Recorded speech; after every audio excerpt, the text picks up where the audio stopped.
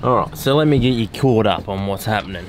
We got this canopy put on the other day. I didn't film it because basically they just plonk it down on the tray. I took the sides off the tray and put this on for the forklift. It's not that interesting. We've got some roof racks on the top. So it's a 3-doorer. 3 doors. It's 2400 long. It's 1800 wide. So heaps of room in here. So heaps of room for activities. You can see we've got reinforced on top. So it's all water sealed with all the seal. You can see it rained last night and no water got in here, so that's good. So yeah, let's continue the build, or let's start it really, because that's pretty simple, just bolting that down. So I'll show you what I've got to put on top. See, we got this is a rooftop tent, like a hard top aluminium rooftop tent. It's got gas struts on it, so basically when you lift it up, it just goes and pops all your tent up. So next thing we've got to do is get this on top of the ute. So I'm going to try and do it myself, try and get it up there. I might need to get a bit of muscle around here to help me, but we'll give it a go on my own first and see how we go.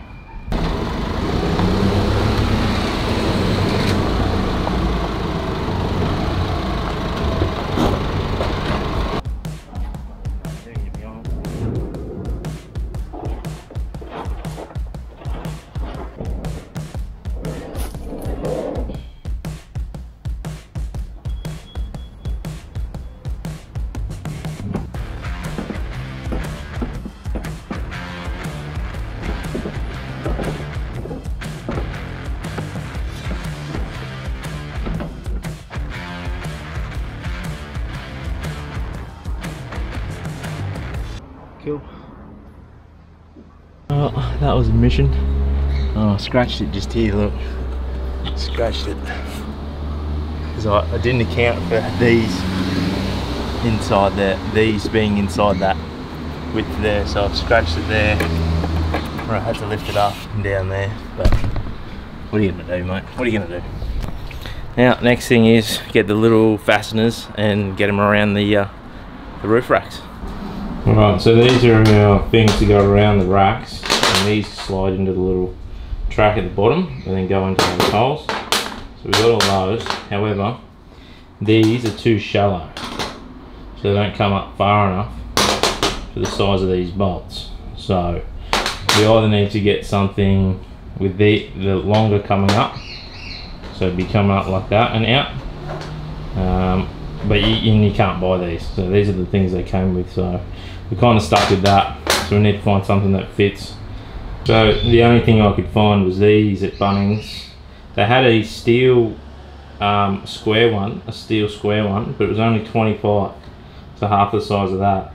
So it wouldn't have got around. But these are 50, so the rail will sort of sit in there, in between there and there, and you have a little bit of a loop. But there's not much I can do unless I get something custom made, these, or dig through the internet for hours and hours. So this is what we're going to go with.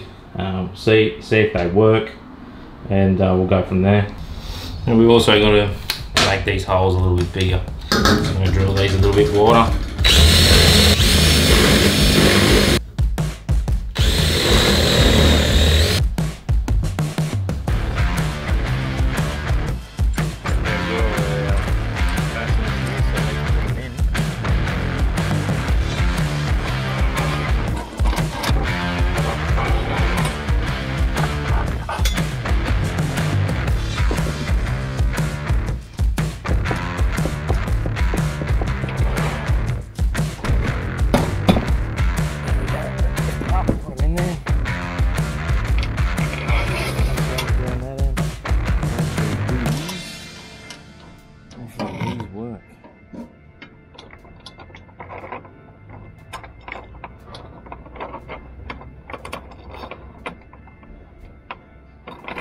I think that'll be alright, eh?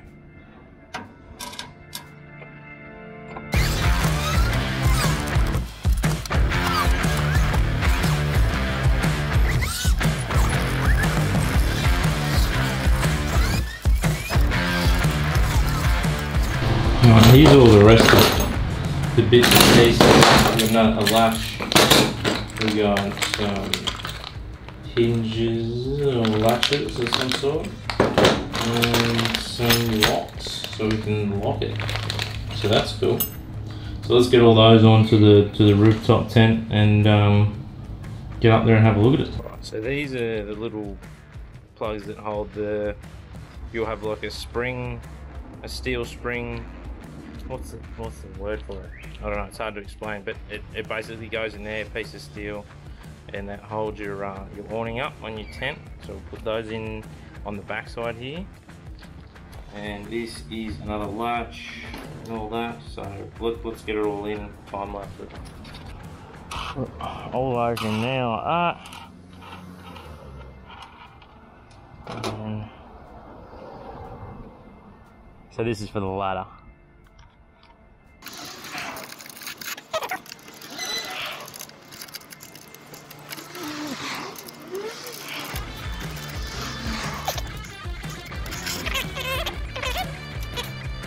Better make sure this fits.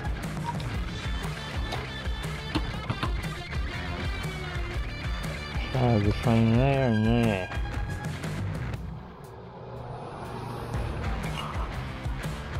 Oh, they come across right there-ish. Oh, perfect.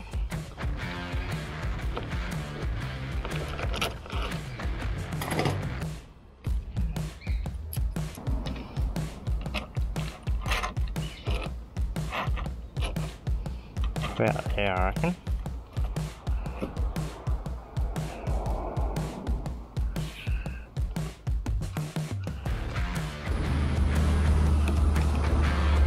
Perfect. Alright.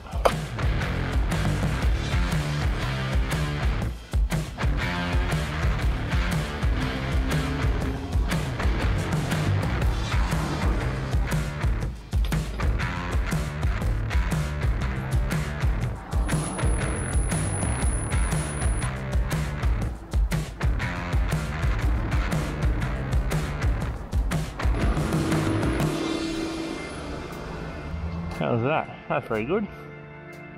Beautiful. That down. Yeah, man, that's super cool. Super cool. There you go.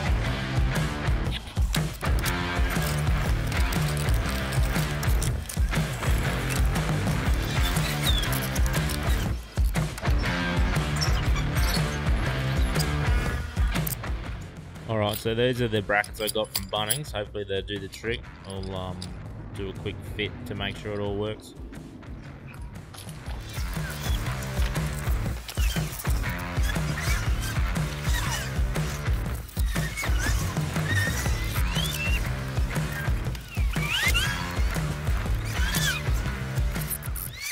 I reckon it's going to be easy to put these brackets on the panel first.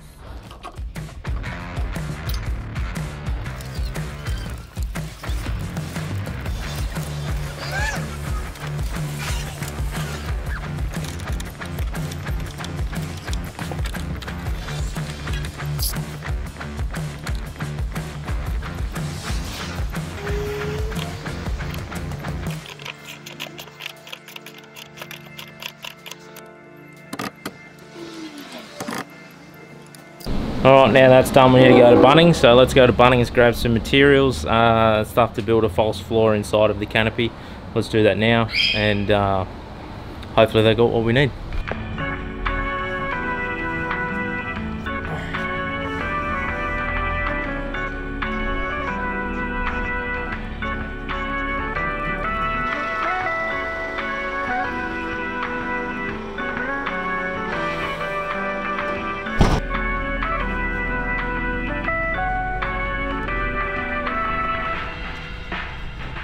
Got some foam ply. This is 1800 by 1200, which means we don't have to cut any long lines. So this will fit in two of these straight across. better than splitting the 24 by 1200 down and trying to make them two to fit. So, and we've got some 2x4s as well, so they'll fit in nicely across. So yeah, let's get to cut.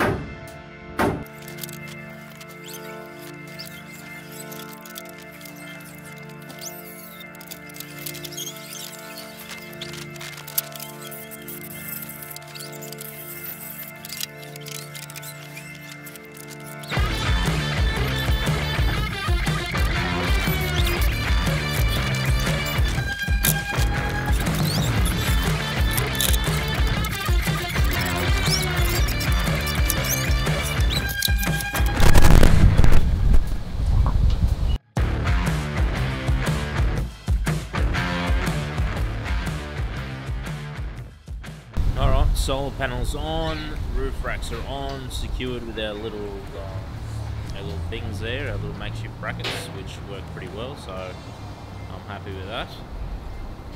Now, I've just got the solar panel plugged in up there, running down to Anderson plugs, and then a little extension in through the door, because I'm not sure where everything's going to sit yet, so I'm just running it in through the door here for now.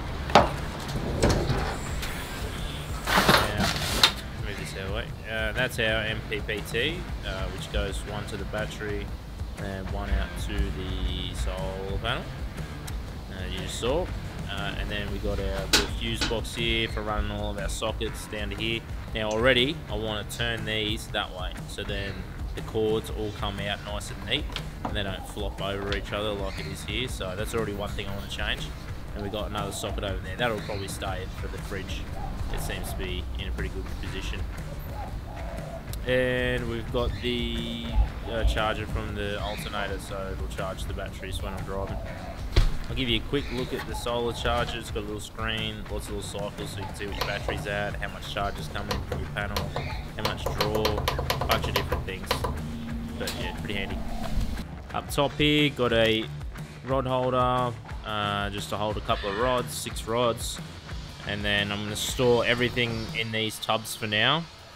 Because like a professional draw system is just going to cost too much, so I just put tackle and all sorts of stuff in here, and then just strap it down. Alright, over this side we've got an 8 litre fridge. It's a double box, so you got 2 sides that you control separately. Seems to be doing the trick at the moment, just full of water now, just keeping it cold. And we got our little Barbie. This portable Barbie there, barbecues galore, and a little 4 kilo gas bottle, which was surprisingly dear. All my cooking stuff will be in there, and I can just prepare stuff here, and it seems to be working pretty well. And just carrying 25 litres of water as well, just in case, I suppose. There's the rod holder up there again. Better look at it. So it'll fit 7-foot rods in there, no worries. That's the nuts and bolts with the build. If there's anything that I missed or you want to know, and surely there is, you know, let me know. Obviously, as time goes on and we get this out on the road, we'll work out. I've already started to work out a couple of things that I want to change already. So this stuff will change, no doubts about it. Once I work out what the best thing to do with solar panels in, I'll probably get another solar panel at some point. So that'll be down the track. So yeah, you'll see this on the road. This will allow me to sort of go out for about a week at a time, so without having to trek home and charge laptops and dump footage and all that sort of stuff. So it's going to be good for that. And the other thing I was going to say for this year is I'm going to be hanging around for the first hour, 2 hours of when a video goes up, and just reply to as many comments as I can, because I know it's hard to reply to comments all the time. So I'm gonna make an effort to try and reply to more comments in that first hour or two when the video goes up. So if you're new, subscribe, all that sort of stuff. I'll see you in the next one.